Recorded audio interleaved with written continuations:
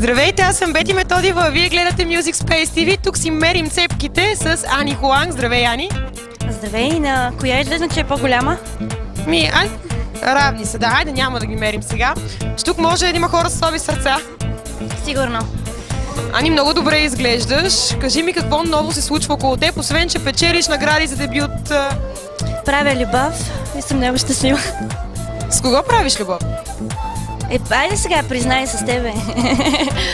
Освен, че правя нови песни, които са съвсем различни една от друга. Работя върху 3 нови парчета.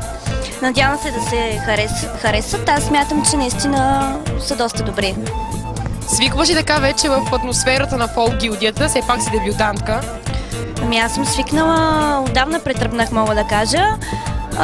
Така още в мен го има притеснението, но мога да кажа, че да, вече така по-спокойна се чувствам и по-уверена и сигурна в това, което правя.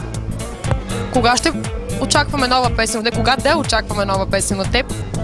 До месец смятам, че ще бъда готова и с клипа, и с новата песен. Какво ще заложиш? По-бързо темпо? Някаква такава закачлива песен или някаква по-така лирична, баладична? Определено ще бъде бързо парче, динамично. За лятото, разбира се, изискват се купунджийски динамични парчета, така че песента ще бъде бърза. Кажи ми сега любовта как върви? За никой не е тайна, че човекът до Ани Хоанг е режисьорът Людмила Марионов Люси. Върви много добре. Даже мога да кажа, че направо не върви тич тази любов.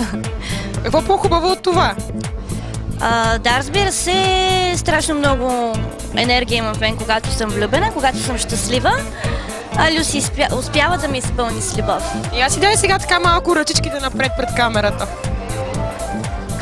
Тук виждам нещо много хубаво. Какъв е този пръстен? Годее женият ми пръстен. Така, ето новина. Кажи ми сега, кога се сгодихте с Люси? Извинявай, не те чуха, ама изпуснах си гаджето. В момента го награждават. И какво ме попита? Кога се сгодихте с Люси? Края на миналата година, началото на новата година. Какво да ти кажа, бе? Как ти предложи? С пържени филийки. Всъщност да, беше оставил кутийката на леглото. Аз се събудих, намерих я, отворих я, взех пръстена, той беше в кухнята и правеше пържени филейки. Бързо ли каза да? Умерено. Казах да, но ние не бързаме с сватба и така нататък. Смятам, че има време. Важното е да се обичаме и да се уважаваме. Така пожелавам ви много любов и много професионални успехи, както на теб, така и на Люси. Ани, пожелай нещо на зрителите на Music Space TV.